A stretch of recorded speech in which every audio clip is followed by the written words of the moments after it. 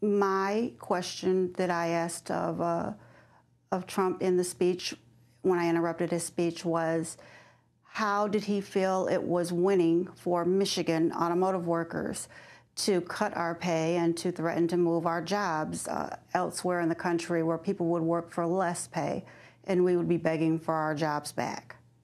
How does his proposals suggest that that would happen, Jacqui?